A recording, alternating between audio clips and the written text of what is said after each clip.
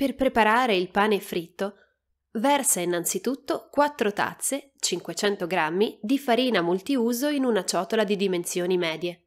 Incorpora poi mezzo cucchiaino, 3 g, di sale, un cucchiaio, 20 g, di lievito in polvere e una tazza e mezza, 360 ml, di acqua tiepida. L'acqua dovrebbe avere una temperatura di circa 45 gradi Celsius. Lavora il composto fino a ottenere un impasto soffice, ma non tanto da renderlo appiccicoso. Dividi l'impasto in sfere dalla larghezza di circa 8 cm. Dunque, appiattiscile fino ad ottenere dei medaglioni alti più o meno 1 centimetro.